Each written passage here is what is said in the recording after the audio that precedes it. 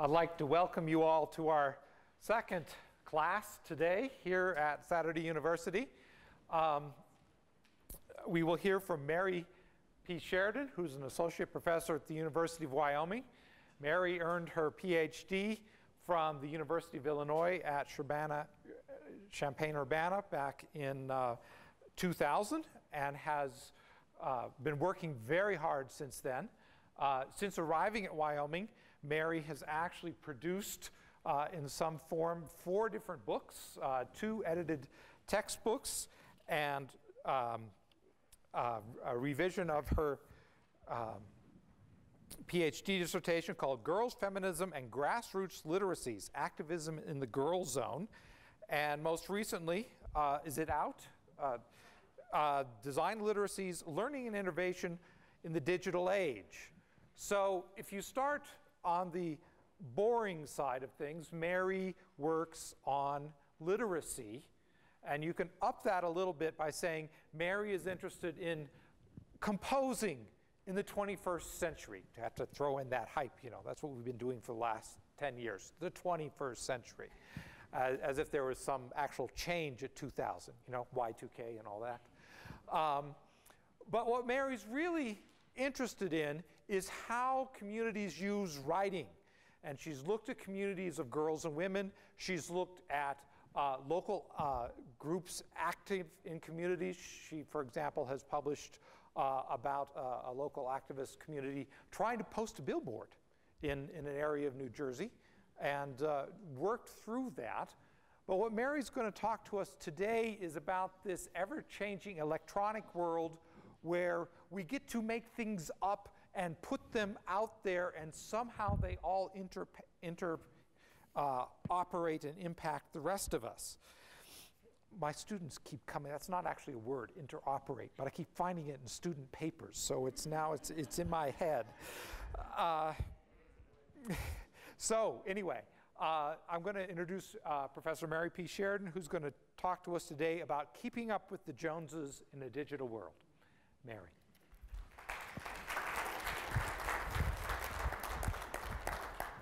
Thank you, and thank you all for coming this morning. So I'm the second of 3 speakers this morning, and I'm going to be talking about my work, but I'm going to really be framing about digital media more generally.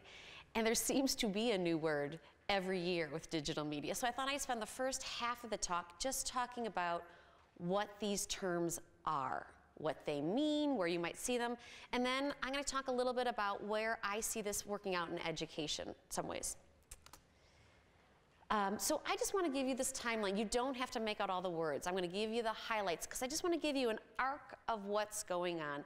So in the world of the web, there was the PC, the standalone desktop computer, and then Web 1, Web 2, Web 3, and they're projecting a Web 4. Since Web 4 isn't coming till 2020, and in digital media terms, you can't project out a year, I'm just going to stop at 3. And so we're going to talk about what those terms mean. And on one side, they have some technology advances, which most of us never know. But those technology advances allow us to do different things. So I'll give you a quick arc now, and I'll talk about each of them more. But Web 1 is really about static information, people being able to put that up. And that was pretty amazing. You're able to have an encyclopedia or a directory. All this information was available. Web 2 was really about interactivity. It was about people being able to change it, to interact with the web page, to change knowledge. I'll be talking about some of those examples. Web 3 is where we are right now, and that's really about technology built into things. I'm going to spend the next 15 minutes going over those ideas in general, but I wanted to give you that arc. And I'm also going to play about 3 clips today, and 2 of them are from businesses, and I do not own stock in either of these businesses. But businesses have to consolidate these ideas very briefly, and they give a good overview. So I'm going to play a clip that's called The Evolution of Web 1, Web 2, and Web 3, just to give you, to contextualize what I just said. And it's put up by a company called EPN.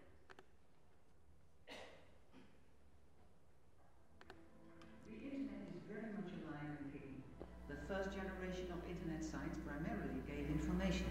But with the rise of sites like Facebook and Amazon, the web has become increasingly interactive. On this Web 2.0, it's mostly the user who produces the content. Without contributors, there would be no Facebook, and without people who post information on Wikipedia and their clips on YouTube, there would be no interaction on these sites. Meanwhile, most people have become familiar with Web 2.0.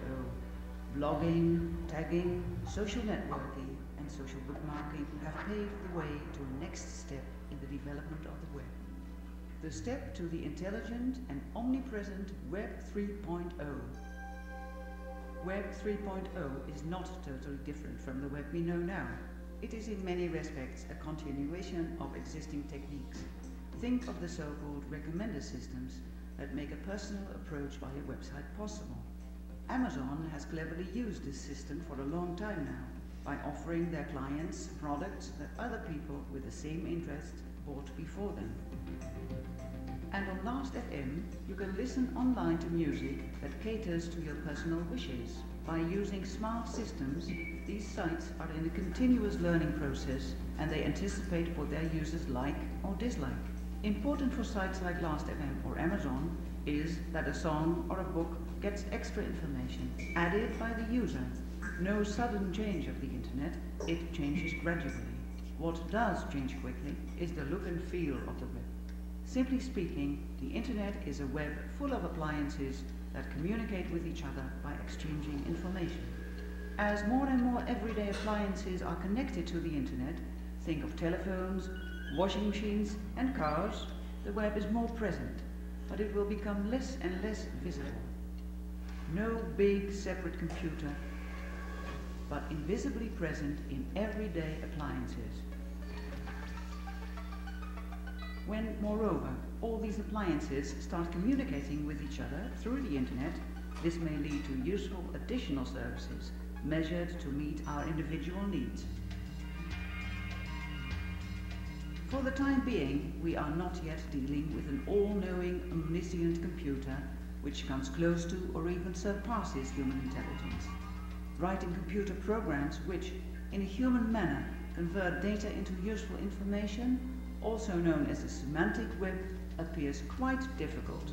But the web undoubtedly evolves into an environment which is intelligent and which will meet our wishes more often, more easily, and automatically.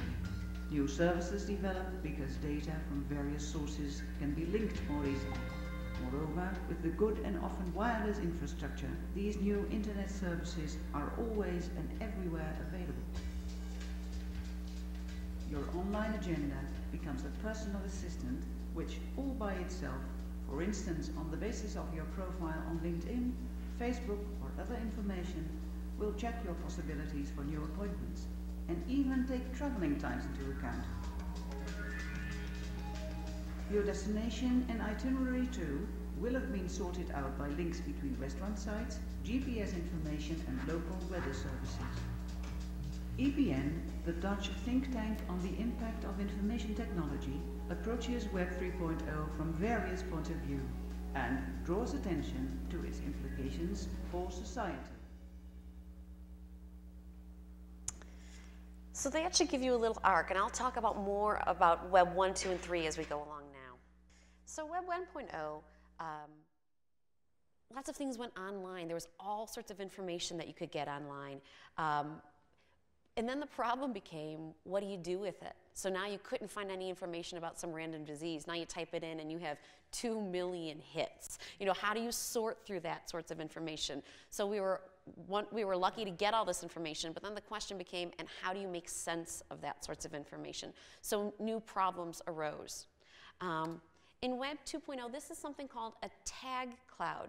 And what it means is it takes all the words about a topic, and the words that appear a lot seem bigger, and the words that don't appear so much seem smaller. So you can do this. We could do this for Jackson Hole. We could type in the last year, in all the newspapers, what does it mean for Jackson Hole? And a tag cloud would come up about all the different ideas that came about it. It's a really interesting way of sorting about what types of ideas are circulating around other types of ideas. So there are just a couple words I wanted you to keep in here, because I'm going to refer to them later. So convergence, design, remix, and participation. Those are key terms that I think we who are thinking about education should continue to think about. And that around here are just some labels that I didn't know if you knew what these were. Wikipedia. Has everyone seen Wikipedia? Okay, so Wikipedia, Flickr, Delicious, this is Twitter, Facebook, and YouTube. And I'm going to play a clip from YouTube, and I'll tell you, this is a clip from a class. This person is at Kansas State, and he each year has his students do a project. And he decided, what happens if one year we do this project and put it online? Over 4 million people have seen this clip. And so that's the difference in education between you turn in a paper to the teacher and then I give it back to you, or you turn it in and 4 million people see this. So this is just the clip, and it's called Social Anthropology, and each year he says, what do we need to know about your class? And this is a 4-minute class, and they wanted to do it on what does it mean to be a student today? And this was in 2007, so it's really now, it will have started almost 4 years ago, and so a lot of the statistics will change, but this is what it meant to be a student in college in 2007, according to this class in Kansas.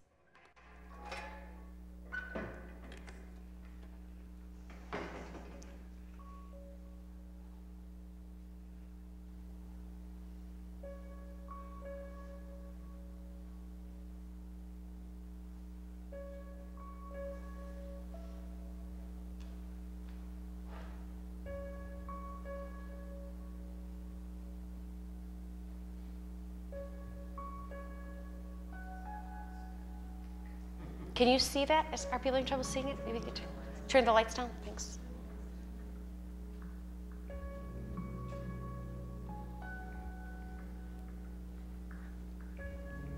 What are they learning while they're sitting here? The information is up here. Follow along. Of course, walls and desks cannot talk, but students can. A vision of students today. What is it like being a student today? Add collaborators. Can you see it now? Okay.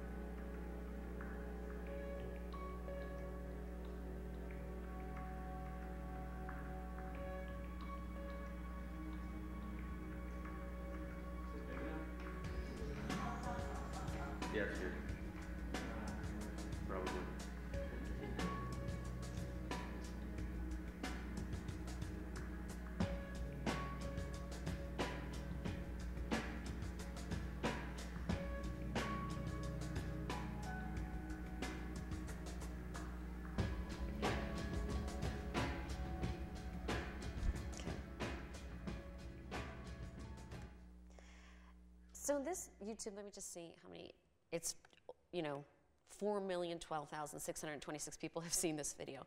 In each year he puts out a new one. He teaches Introduction to Cultural Anthropology. These are no people with special expertise. It's what does it mean to be who you are in this moment?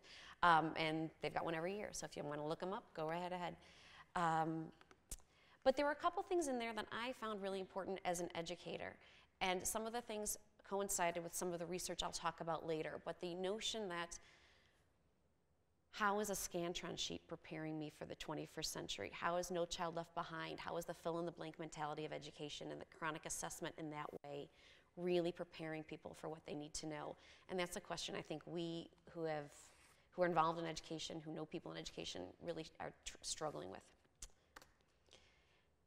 As a literacy scholar, I'm also interested in how Web 2.0 has changed the way we think about reading and writing. And so this was the article I sent ahead, resources if people wanted to read ahead. And one of the ones was just from a Time magazine. So in 2006, the person of the year was you. And it was you because you created social media and the social networking. So this is from the article itself, the cover and then the article, but I've added the labels because now information is situated very differently. You can under the social media, there's the icon for Facebook and Delicious. You can put it on social media and you can distribute it. You can get it on your phone. And this is interesting. And I think, I'm not sure if it was the year 2005 or 2006, 3 of the top 5 best-selling books in Japan started out as mobisodes. They were installments like Dickens, and you got them on your web phone, your mobile phone, and they were the length of 2 tube stops on the metro for Tokyo. And then they were compiled into a book afterwards. And so this notion of how do you read? Where do you read? How are reading and writing changing because of it? And on the bottom it says user-determined ranking. That says the most popular, and that's a changing link of all people that go to the site and email an article. So if you only want to read what's most popular, you can see what are most people reading? What are they talking about? So who gets to determine what is most popular and what is most valuable was really challenged in Web 2.0 when it was peer-to-peer networking as opposed to only top-down. This is called Web 3.0. It's called the semantic web, and if you didn't know it was here, these are the first 6 hits on Amazon. Some of these are about computer programming, some of them are discipline specific, like about education, and then there is semantic web for dummies, for all of us who are just trying to get caught up on what's going on. So let me tell you where the term comes from. So semantic web is out of the linguistics language. It's semantic versus syntax, syntactic. So these two sentences semantically are the same. They say the same thing. You are great, and then if text speak would be you are great. But syntactically, how it's made up is very different. It's called the semantic web because they're trying to get meaningful link-ups. They're not trying to talk about only how computers talk to each other programmatically with ones and zeros, but how do they meaningfully talk to each other? So that's where, just so you know where the background of that term comes from. But the interesting thing is about how things talk to each other. That was alluded to earlier. And this is a 30-second clip from IBM. 66% of new products have some kind of intelligence built in. Refrigerators order groceries from the store. Washing machines run when energy prices are lowest. And dryers call for service before they break down. Air conditioners respond to local weather reports. Software gives businesses new ways to connect to customers. By making things smarter, life gets better. That's what I'm working on. I'm an IBMer. I'm an IBMer. I'm an IBMer. Let's build a smarter planet. And so there's a real positive spin there, but it's interesting how it contrasts, which I thought of the voice of that earlier video. She was omnipresent. It kind of reminded me of like 2020 and dystopic ideas, and I think Web 3.0 has a little bit of both and something that we should be thinking about. For me, I'm really thinking about security and privacy issues, and that's coming out in healthcare debates. So Web 3.0 has been really touted as this great solution that people in Wyoming eventually care about once we can build the infrastructure. Because in Wyoming, we're going to have healthcare problems. We are a very dispersed state without a lot of healthcare providers. So if you can build smart things into the technologies, maybe you can help. So for example, if you can build technologies into the walls so that you can see if there hasn't been movement for 20 hours, you know that it would plug into a social worker who can make a visit to that house to make sure nobody's been hurt. Or if you can, there's this, I think it's 1.5 million pounds. The UK is just starting a whole community in Leicester, trying to figure out how do you build smart communities and have all of this intelligence built in. So you can also have something like, it can be built into a pill box, so you can know if someone's not off their meds if the pill box hasn't been opened. So these are issues that people are thinking a lot about. And the one very interesting thing I discovered is in Japan, apparently they're building a lot of this technology into toilet seats, because they said that's the one thing everyone has to use. If there's no movement on the toilet seat, you can know. Or apparently a lot of people die in the toilet. So if the body temperature falls below a certain level, it'll have an emergency call and have somebody come over right away. So there's a lot of interesting stuff going on out there. So all these things seem great. But I'm also very nervous about them. I mean, I wanted to buy a yoga tape. I have a bad back. So the next time I went to Amazon, they said, since you like yoga, you might also like this. I'm curious, who's keeping all of this information and what are they doing with it? And particularly with healthcare information. What if I'm a diabetic? I might not want that healthcare information floating around. I mean, whatever it is, I think there are a lot of issues. And while no one's going to argue I want a dumber planet, I'm not sure I don't know who has this information. Web 3.0 has a lot of issues we should be thinking about that we're being sold real possibilities. But I think there are some important questions that we might want to be thinking about too. I want to talk a little bit about how this applies to education, and I'm going to do that a little bit through my recent study. And so the impetus for the study was really there were a lot of calls for restructuring education to foster creativity and innovation, and they've been in all sorts of places. So the Spellings report, do people know about the Spellings report? So Margaret Spellings was the Secretary of Education under George Bush, and she convened a group, and they were saying some really legitimate issues. We're spending a lot of money, and we don't really know what's happening. And there were also several studies from businesses saying college graduates are really good at entry-level work. If you tell them what to do, they're very good at that. And they are not very good at management. If you don't know what the problem is, but you just give them a muck, they can't figure out how to sort through the muck to figure out what the problem is. So how do we get an educational system that encourages this sorts of creativity and innovation? At the same time, all these jobs are being automated and offshored, and they're not coming back. And so how do we figure out, how do we build a workforce that can do the knowledge work that can stay in this country? So there's a real economic drag by not having an educated workforce in this type of educated way. So I think they had the problem, I think they assessed it pretty well. But many of their solutions were similar to having no child left behind on a university level. A lot of standardized testing at the university level. And people were really opposed to that.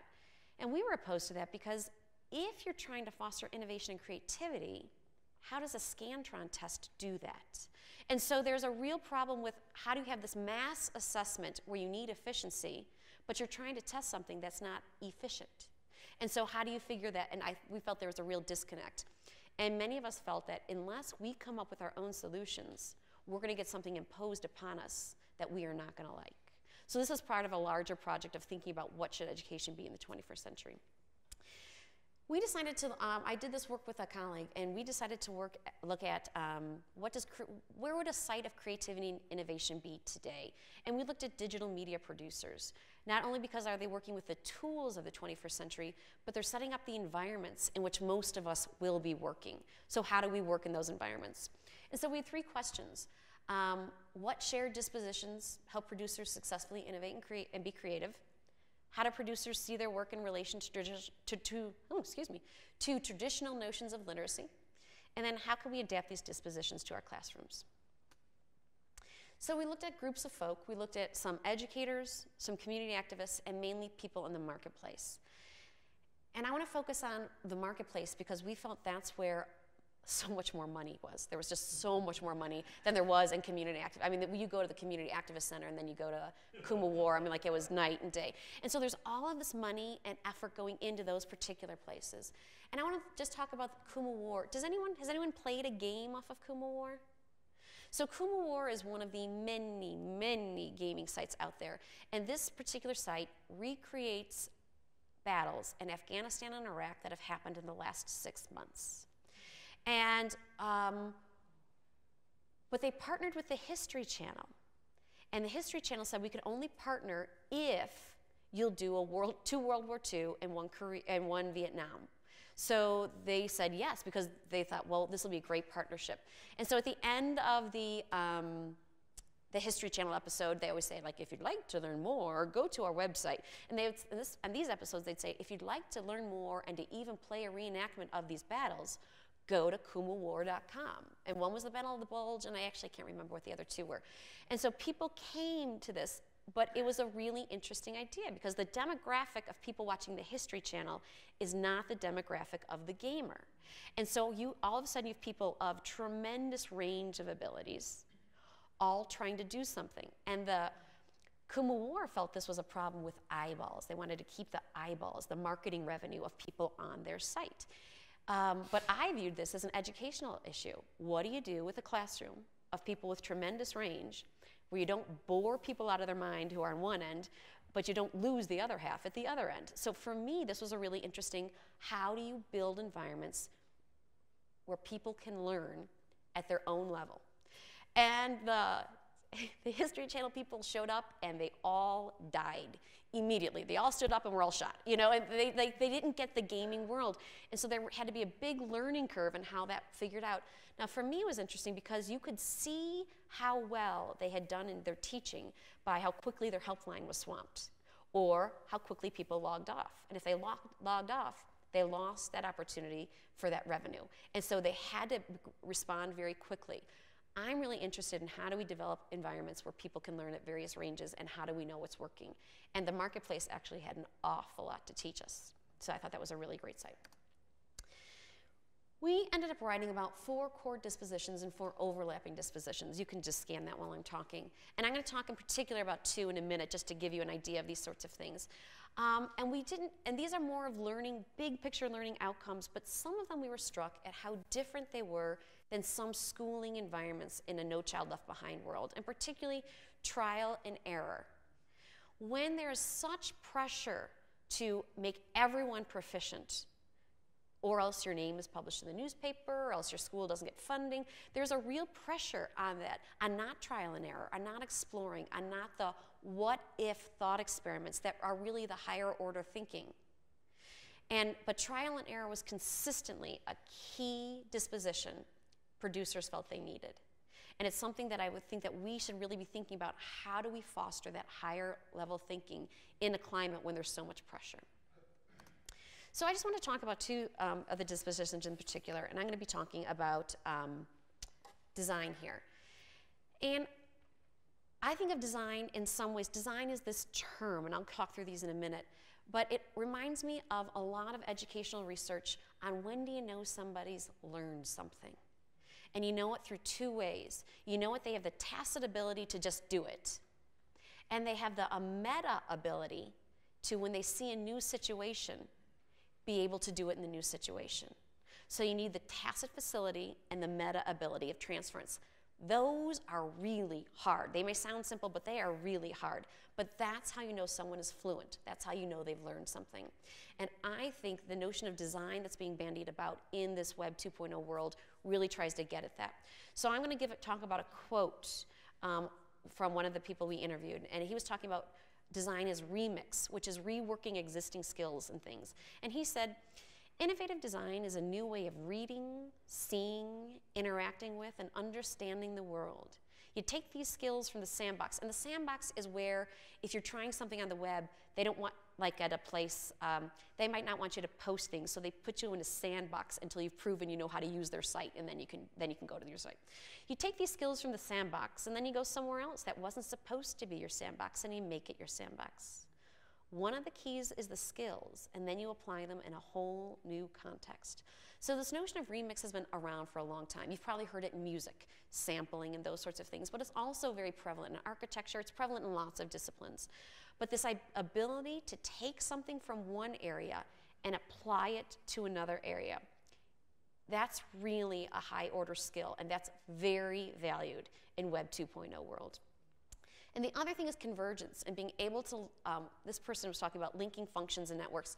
This was somebody else we interviewed. He had this great title. He worked at eMusic, which is second only to iTunes. And he had a title like Director of Innovation in Emerging Markets or something like that. And just kind of a title you'd love to have. And what he tries to do is he tries to naturalize change.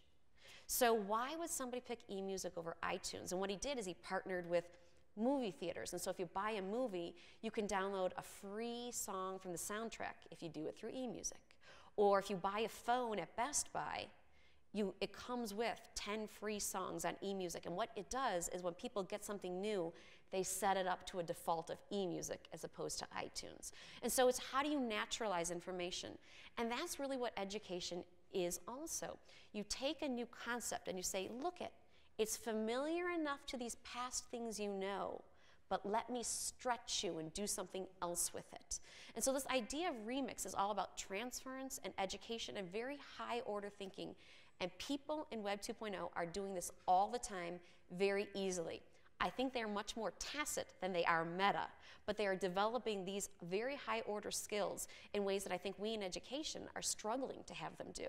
And there's something we can be learning from these environments. Design can happen in classrooms anywhere. So this is from an archaeological site that Berkeley's doing, and it's in Turkey. It's at Katalahoyuk. And what they're explicitly saying is we're putting up all the data online, and we'd love for you and your classes to use them however you want to use them. You can use them in math or in history or in any class you want, but they're hoping with enough people looking at this data that maybe people will find more in the data than this limited research team can do.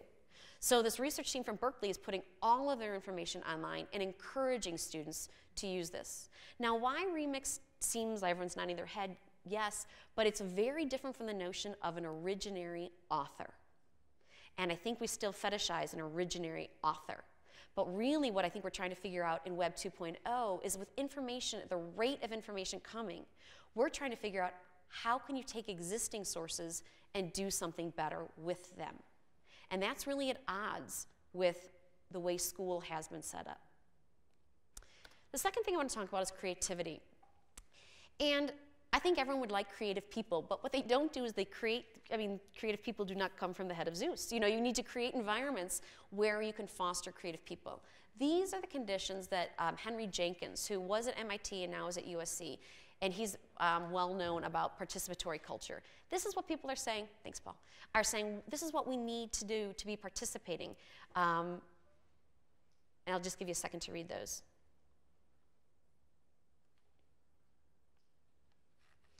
And again, these are the sorts of things that are hard to assess.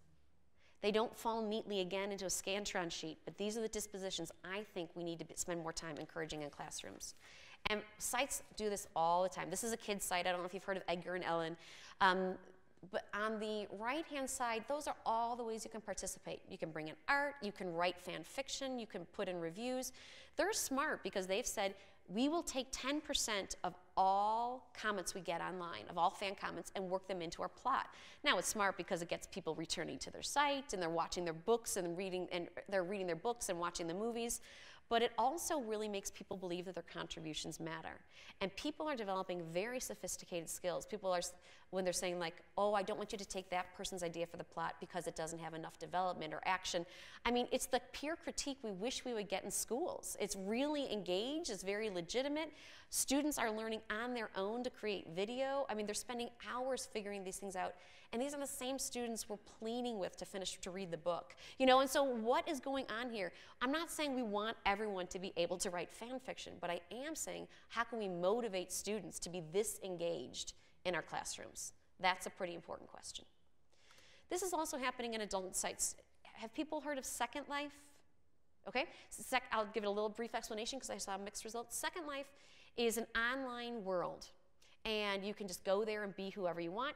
These are all people, but you could be a dragon, or you could be whatever you wanted to be.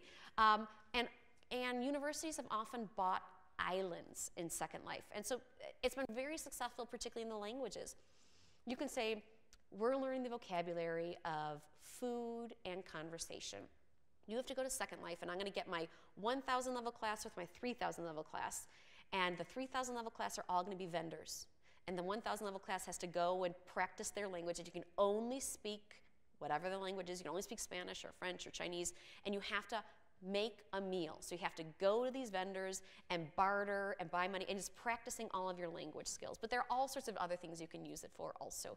And people spend a lot of time. Second Life is tremendously popular. Spend a lot of time on Second Life. And so one person, this is Sarah Robbins, she wrote Second Life for Dummies, but she's also a consultant to many universities like Indiana University. She created their Second Life Island for their alumni association and things like that. And she had a quote that I think is also interesting for education. You use new media like you use the media that came before it. You use a word processor like you used a typewriter until you get used to it. And then you start to play with the new features. I think Second Life is a version, is like Real World 2.0, you know? People come in and they start to experiment and play. So as people get used to what the medium can create and what the affordances are, they get more creative. And the mechanics create the culture.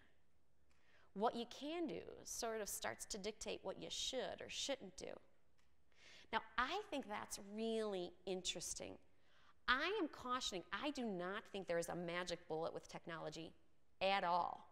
I'm mixed in my belief in that, but I do think technology is the medium through which business is happening, communities are formed, civic participation is happening, and I think that we need to experiment with what it allows us to do.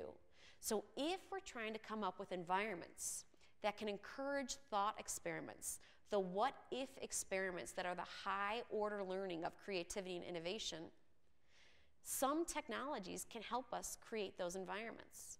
I don't think it's inherent in it, and I don't think it's the only way to do it, but I think kids are already really interested in it, and there's a lot of potential in it. There's Second Life and Learning. They have a whole series up there because we could have a class in Second Life where we'd never meet. We'd all just meet in Second Life. This is Sarah Robbins again. She says, there needs to be an emphasis on learners creating their own content. So to use Second Life, for example, students should create the space that they most want to learn in, and they should create their own learning tools. So definitely I support the idea of prosumer education, of the instructor stepping aside and acting more like a travel guide and letting students lead the way. Now I want to caution this. People have said, well then why have a teacher at all? You know, just put them all loose in Second Life. I think that would be a terrible idea. I think what we want to do is create environments, and there is so much work to create environments. Like that clip we saw of those students earlier, those are very constructed environments. I mean, how do you do group work in a chair that doesn't swivel? How do you expect students to be independent thinkers when everything's focused up on the teacher at a blackboard alone, where I am all-knowing and all-knowledgeable and I have all the information? So if we want environments where students are engaging each other, are thinking about things in a new way, then we need to create those environments physically, virtually, probably a combination of both. And we also, if students are spending more time with digital media than they are in school, who is teaching them how to make sense of the digital media? Who is teaching them not to believe everything they hear and see and read? You know, it's kind of like, I mean, you could almost say if it was in a book, someone's vetted it. But I'm telling you, if it's on the web, it does not mean it's true. And so how do we get those students to know what those things are unless we encourage them to engage them and ideally produce for them and think about those sorts of things? So in this quote, Sarah Robbins is not saying teachers should just like let everybody free on the web. She's saying create very thoughtful spaces that encourage the types of activities that we want. Okay. So now let me just wrap up. When we're thinking back on education and issues in education, for Web 1.0, the real question became, how do we make sense of all the information on the web? How do we make sure we're not looking at a Ku Klux Klan site that's supposedly about racial freedom? You know, I mean, how do we make sure we do all of those sorts of things? And that became a real notion of critical literacy. And so from the get-go, the web has been about new possibilities and the same old skills. How are you a sophisticated reader that you can figure out what's true and not true, as well as how does that manifest itself in a new environment? For Web 2.0, students are content creators. That has been fantastic. When students take ownership over what they're doing, you know the next group, after that video that we saw, when they found out the previous group had 4 million hits, you knew they took that assignment more carefully than many of the students who, their papers due at 8, they start the night before at 10. I'm like, there's a bigger investment in what they're doing. But then they became content creators of giving out all sorts of their own information. So again, it's the same old thing. How do you know who your audience is? How do you prove your own ethos? So it's the same rhetorical strategies we've been always teaching in a new environment. And the same thing with Web 3.0. It might structurally change the university. This has implications for the article. One of the other articles I talked about was saying, well, why shouldn't an intro to philosophy class taken in Maine count in Oregon? Why don't we just make everything in every university homogenized? And I'm saying we are a long way from there. But there are real questions about how do we as universities communicate with each other about what does higher education mean across the country. And so I think there are a lot of questions for educators that are both very familiar and very new. So again, I'm just going to finish up by saying in this little chart of where things are going, it's not any one thing, and we don't know how it's going to end up. But I think that it's going to be here. And this is where information is. This is what business is happening, and this is where a lot of our students are spending a lot of their time. So how are we going to get in the game and shape that both in the classroom and outside of the classroom? And those are the questions that I'm really interested in for what are students needing to know and how are they learning today. And that's it. So,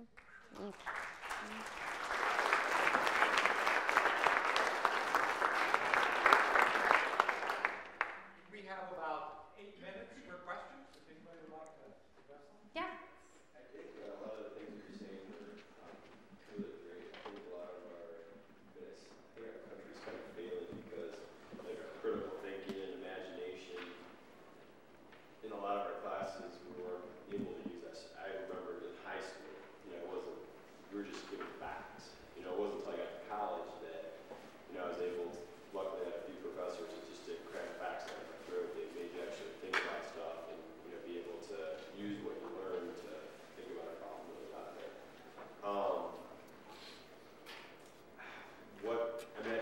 I think that's where our country's failing is because we're more like along the lines of facts. And, a large percentage of our schools are doing that versus doing the critical thinking and going in that direction. I think you need to have a background, but you also need to incorporate that as well. And I was just kind of curious. It's kind of a slippery slope. People go into these virtual worlds, and what are the consequences? They can live kind of their own life in the world, but what are the consequences outside of that? What are they really learning? If they go into something, and they can kind of do what they want. There are consequences, I guess, but when they come out in the real world, they're not experiencing that. In the virtual world, they are. Okay, so I hear 2 questions, and I'll see if I get. So one is, what do we do with facts versus creativity? And then if we even want all this creativity, how does it intersect with our everyday lives? Is that right? That's pretty close. Okay, so all right, I'll take those, and then if you want to follow up, just let me know. So the question about facts versus creativity, it's a really actually very complicated question. And I'm sympathetic to the notion of assessment. So how do we figure out how to assess people? And so the ACT and SAT are examples. So on the ACT, and there are also questions about individual states. So we have the pause test, other states have other tests. There's research done on Virginia and several of the other states that their state tests are disproportionately reproducing knowledge as opposed to producing knowledge. So the test is, what color was the red wheelbarrow? And so it's not that simple. But, read this passage, what did it say? And much of it is can you pick out the facts in that? And I think that's a very important skill to be able to do, and many people have trouble doing that. I'm not diminishing that.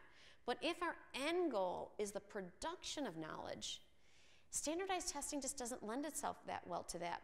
But I'm sympathetic to people saying, but how do we compare the many people in many different places? How do we make sure that people are getting the core things that they need? So there's this real tension of we need an efficient standard, but sometimes that efficient standard isn't getting at what we want. And so there's this real tension where we haven't figured that out. How do we get an assessment for things that are not scantronable? And some of those things are, you know, the writing test, that's a little bit better. You actually do writing before the writing test was checked on multiple choice. And so there are some things that people are trying to do, but I think that's the crux of the problem. And if things are so high stakes as they are, the testing is so high stakes, you get in or out of college, your state gets funding, those sorts of things, people are going to teach to the test. And so if the test is about reproduction of knowledge, people are going to teach to it. And that's disproportionately how it is. The question about the virtual world is interesting. I'm not sure what the real world is. I mean, people's real worlds are pretty fragmented. You know, if you're a kid growing up in Gary, your real world's really different than if you're a kid growing up here. You know, and so real world's not this homogenous thing either. But I can tell you that according to the MacArthur and the Pew Charitable Trusts, kids are spending far more time in digital spaces than they are in many other spaces. And part of that is the loss of public space for kids to be. You know, and it's no longer safe for people to go out and play all the time unsupervised, and they're no longer allowed in malls. Where are kids supposed to be?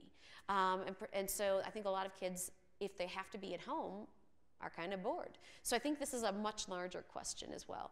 But I do think that according to the Pew Charitable Trust and MacArthur, the majority of youth, which would be 17 and under, I think it was maybe 7 to 17, are creating content for the web in some way, when they're spending a lot of time in virtual worlds. And so they're already there. And so I think that it would be incumbent on adults in those worlds to figure out what are they doing in those worlds and how does it relate. And have that be an open question, not a judgmental question, but figuring out what are they doing. And sometimes they're doing really interesting things. So, and I think the virtual worlds are also very, very different. Girls are spending a lot of time texting. They might go to sites, which is kind of like the U.S. Department of Education had something on for girls about media literacy. And so they embedded all these games in it, but they were trying to teach media literacy, and nobody went to any of the educational sites, and they all went to like the Cosmo quizzes, you know, and I'm like, well, that didn't actually work out as you planned, did it, you know? And so you don't really know how those things are playing out until you really spend some time with them and figuring it out. But of those, I think a lot of people are in and out, and it's really bolstering their face-to-face social life. The cajillion texts people are sending are not to people they've never met. They're to people they left 2 minutes ago. You know, and so what's going on in those sorts of worlds? It's very fragmented, and I think people have a lot of anecdotal evidence and not a lot of in-depth research that's going on there. So I think we'll find out more as time goes. Mm-hmm. My sister said all the high schoolers and college kids, or a lot of them, they're competing with the number of Facebook friends, and some of them are spending 3 or 4 hours a day on Facebook. And you kind of alluded to that in your last response, but do you think that is a good thing? I don't know. I guess I'll take the old climate change. I'm not saying it's good or bad. I'm saying it's happening. And so I'm not exactly sure.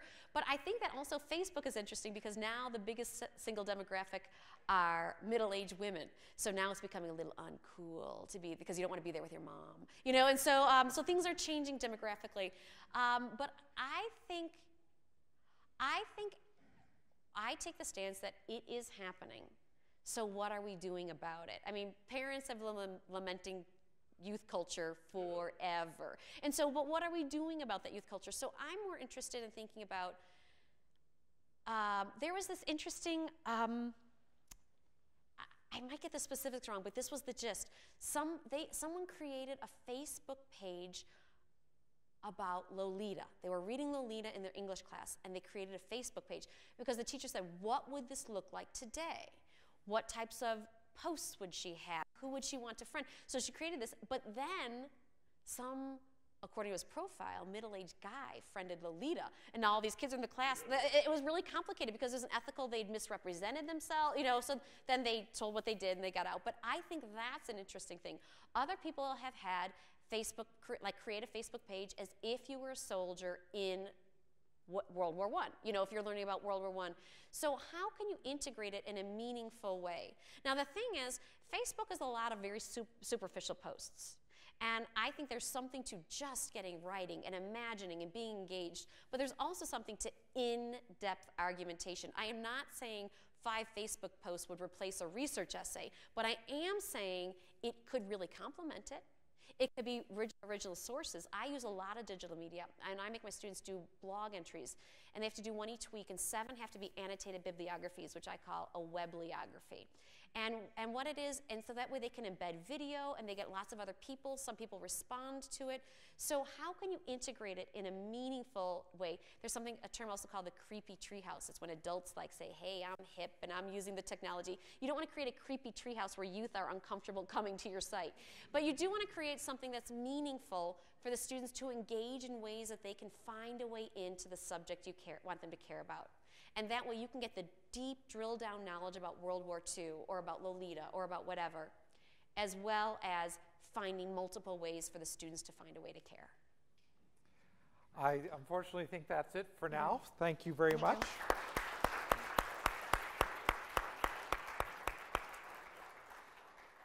Let's take a break to about 11:30, and then we'll come back and hear our third speaker. And then don't forget that we will have a lunch and a roundtable for questions afterwards. Thank you.